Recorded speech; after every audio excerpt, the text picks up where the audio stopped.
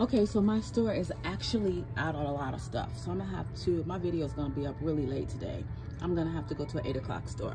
But I seen this deal right here, spend $15, get a $5 registry reward on participating product. Decided to pick up the Olay deal, buy 2, get a $4 registry reward.